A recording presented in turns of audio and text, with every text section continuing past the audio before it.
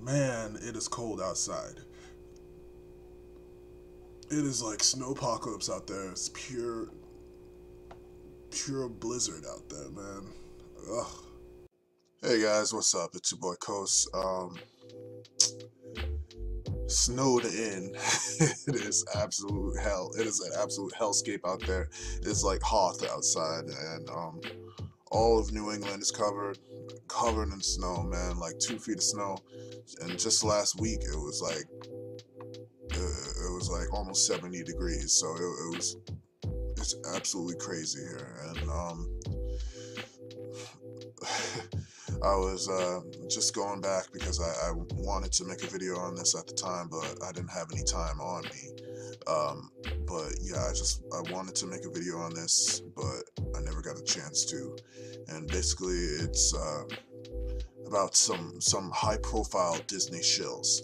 Okay, so these are the creme de la creme of the Disney shills for Star Wars. They're on Disney's nuts about everything that they release.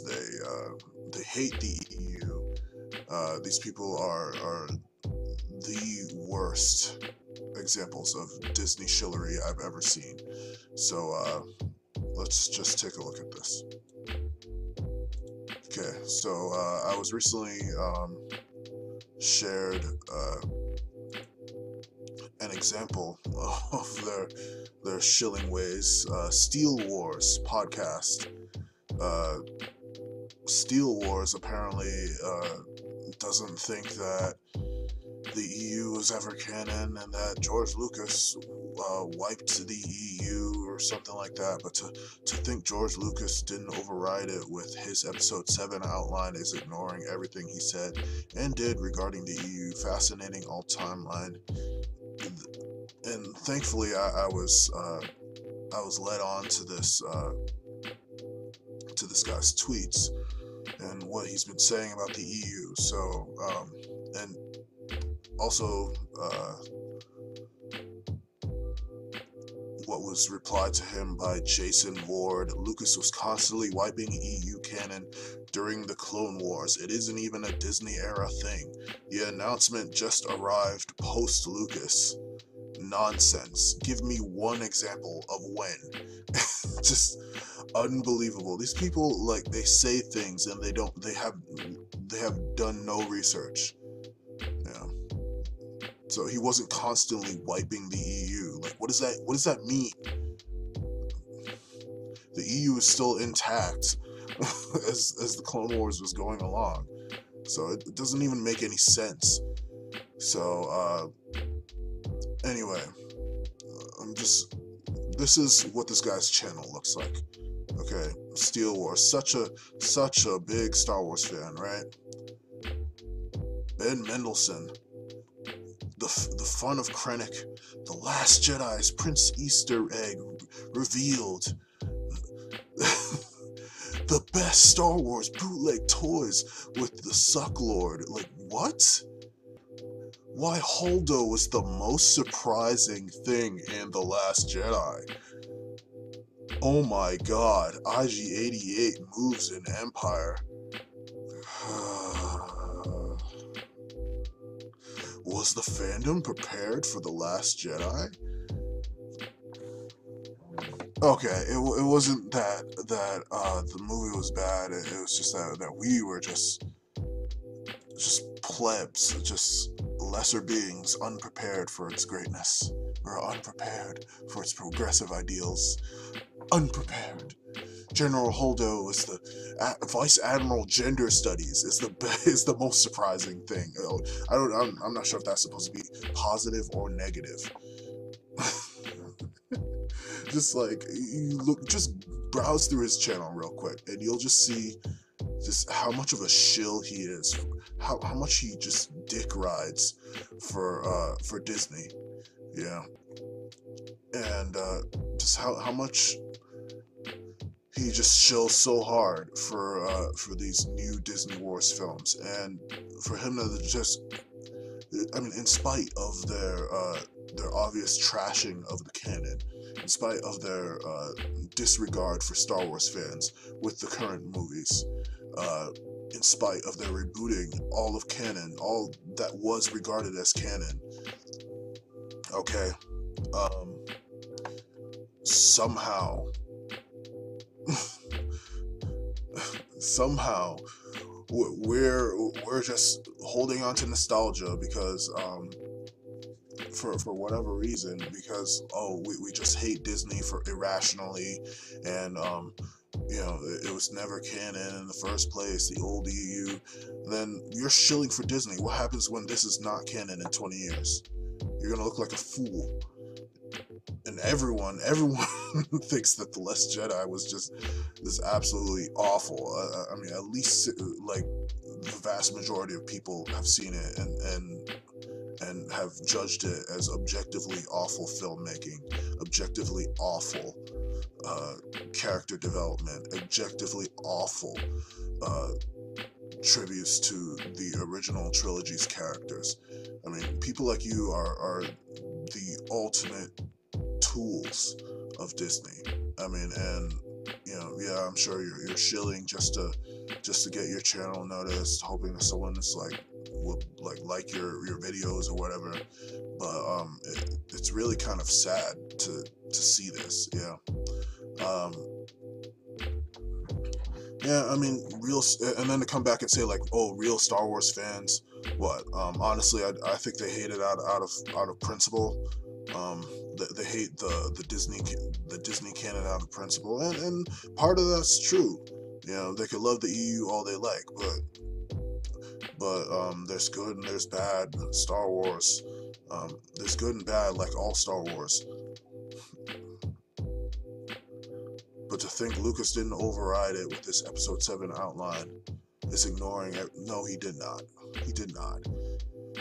Okay, if we were to just take a look at the drafts for episode 7 and just a lot of the games that were going to be made based on Episode 7 before the buyout and the reboot. It was a reboot because everything before Disney was canon up until the buyout. So in that description of the Shadows of the Sith, which was the original title of Episode 7, the draft was basically about Ben Skywalker. Stupid Disney canon. It was basically about Ben Skywalker trying to locate Jason, I believe. Ben Skywalker stepping out of Luke's shadow.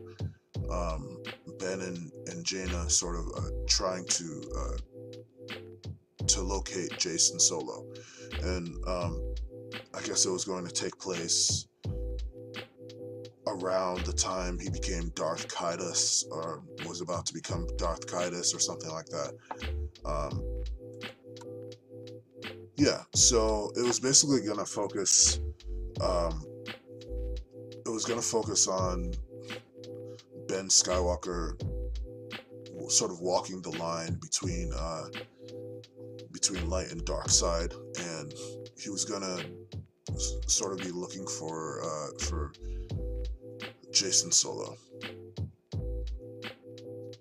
and he had to obtain new Force powers and help Jaina to defeat Jason. So I thought that was a good way to carry on the Star Wars franchise, but of course Disney decided no.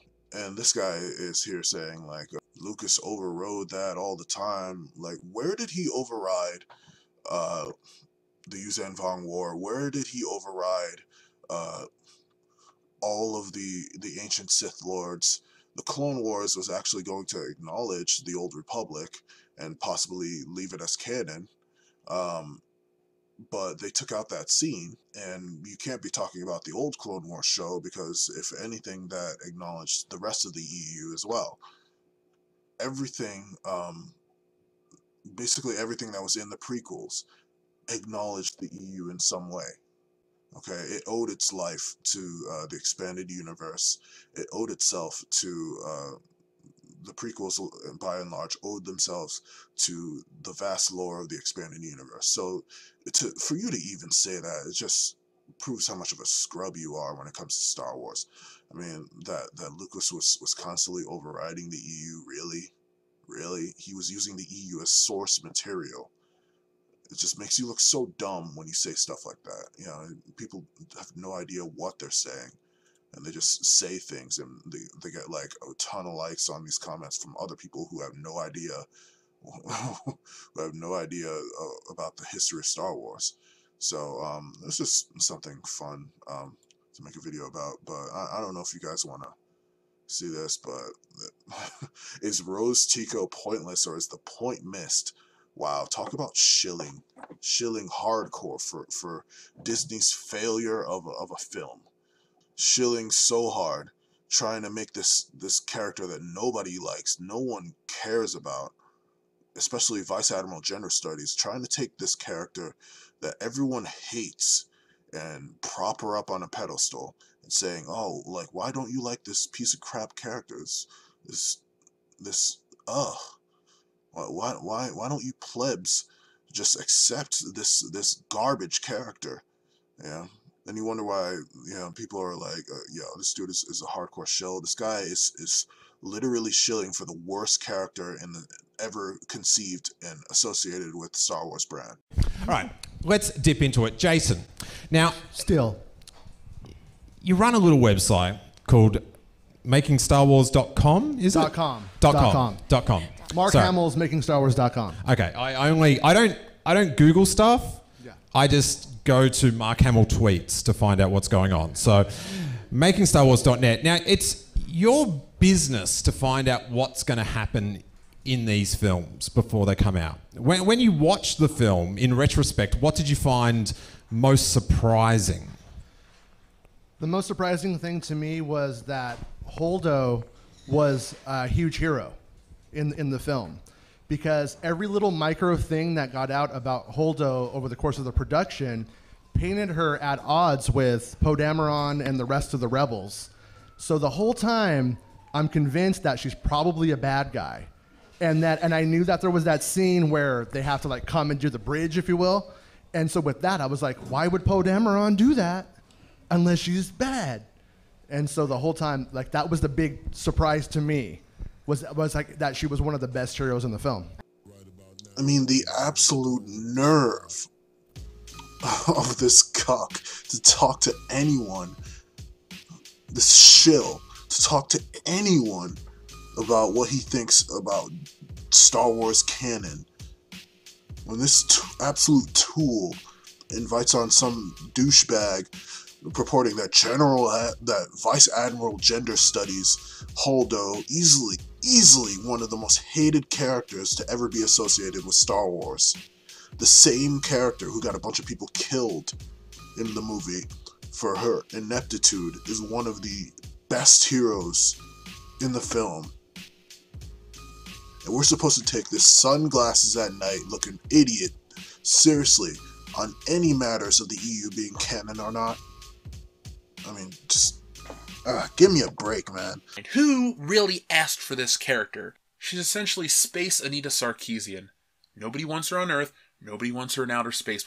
But I just bring this up because it's surprising that this character, this hated character, is getting a toy. I've never seen people hate on a character as much as Holdo. Yeah, Jar Jar Binks is a joke, but they're just annoyed by how stupid Jar Jar Binks is and wants him to disappear. Holdo is just like an actively bad character that causes problems and ruins the franchise. Star Wars is going in a weird direction right now. We're supposed to take this clown seriously when he tells us that, oh, don't let Jaster Muriel watch Attack of the Clones like he did to resist Disney over here. You should see some of the crap this guy's been posting. Yeah, like they didn't retcon that. It is absolute madness, this guy. You know, he has the nerve to tell anyone any EU fan, any long-term Star Wars fan, that Lucas has always ditched the EU, has never thought of the EU as canon, that he basically said screw the EU with the Clone Wars. Like, he has no friggin' idea what he's talking about, and it's embarrassing to see them just propagate these lies and shill for Disney like they are doing. It's just totally embarrassing. Yeah. And it's pure propaganda and cuckoldry to Disney.